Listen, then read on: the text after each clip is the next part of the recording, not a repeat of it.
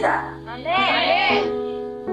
모세의 율법은 정의의 근거에서 세웠지만 예수님께서는 십자가에 못 박혀 돌아가시고 묻히셨습니다. 다시 부활하심으로써 우리에게 새 생명을 주셨고 새로운 율법을 허락해 주셨습니다. 그 사랑 자체입니다. 예수님의 율법은 사랑입니다. 어떤 원수까지도 다 사랑할 수 있는 사랑. 사랑, 사랑, 지금에도 사랑, 한낮에도 사랑, 사랑, 사랑, 저녁에도 사랑, 사랑. 아멘. 아멘. 우리 사랑합시다. 나를 좋아하는 사람만 사랑한다면 그 사랑을 어느 누가 못하겠습니까? 죄인도 할 수 있고 살인자도 할 수 있고 어떤 누구도 다 할 수 있습니다.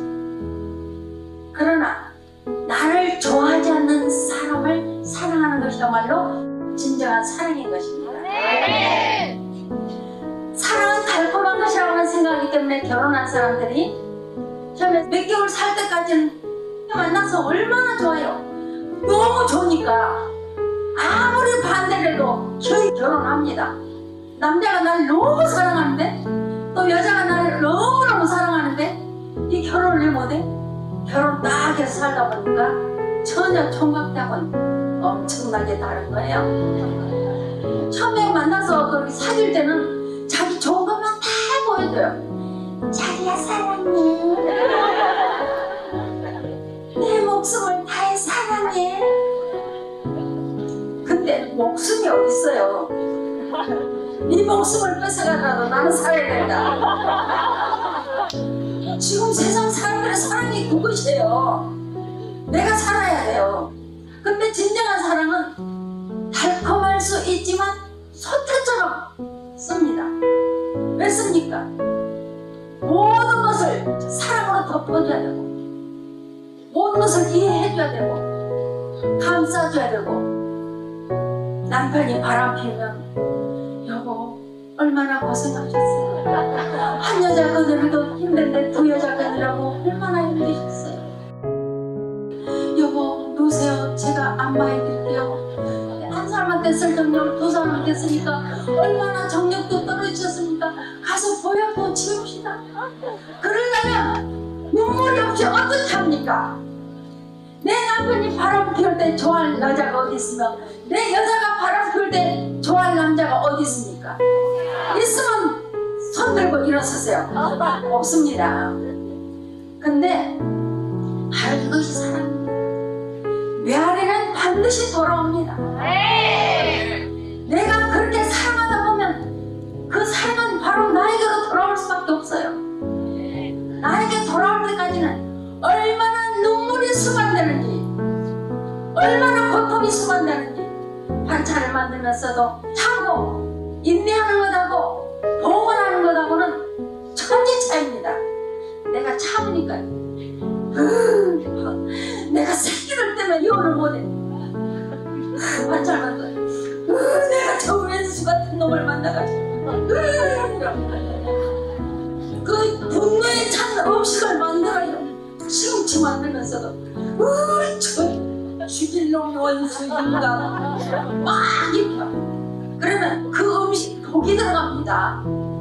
그걸 갖다가 먹으셔 그렇게 주면 그 음식을 먹는 남편은 처가 잘 되겠습니까? 안 되겠습니까? 그것이 참고 하는 것입니다. 자식들 때문에 참는 것. 근데 봉헌하는 것. 그래 남편이 어느 땐가는 내 마음을 알아주고 돌아올 것이다. 시금치 만들면서 예수님 제 마음 아시죠? 제 마음은 지금 많이 아프지만 예수님 성모님 당신 고통의 병은 아무것도 아닙니다. 예수님 이 시금치를 만들 때 예수님께서 성모님께서 함께 만들어주세요. 그래서 사랑으로 가득 채워서 우리 남편이 이 음식을 먹고 하루빨리 음란죄에서 빠져나올 수 있도록 예수님 주관해주시고 안배하시고 인도하여 주십시오. 그리고 사랑의 양념을 먹칩니다. 계속 엄마이라도 알아서 못 먹고 느껴서 못 먹어요. 쳐도 맛있는 것이 뭐예요? 사랑의 양념입니다. 성모님께서 왜 중원부원에 가셔서 말씀하십니까? 잊을만 하면 또 이야기하시죠. 저도 여러분이 잊을만 하니까 또 이야기합니다. 자, 사랑의 양념을 만듭시다. 네.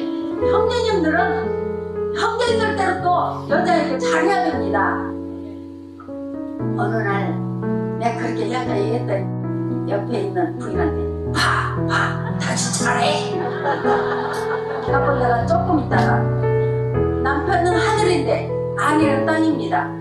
남편은 우뚝 서서 높은 데서 짓밟으라고 하늘이 아니고 마누라 자식들을 정말 잘 키울 수 있도록 하늘에서 비도 내려줘야 되고 너무 날씨가 더우면 바람도 불어줘야 되고 이렇게 좋은 하늘이 되어야지 높은 사람이라고 하늘이라는 것이 아니에요.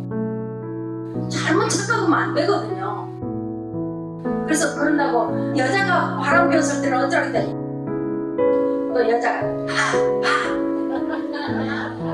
손을 찌는 거예요. 제가 봤어요. 찌르길래 그래 제가 이야기했거든요. 그랬더니 둘이 서로 웃고 손잡고 우리 다시 새로 시작하자 그러더라고요. 여러분 우리 새로 시작합시다. 사랑합니다.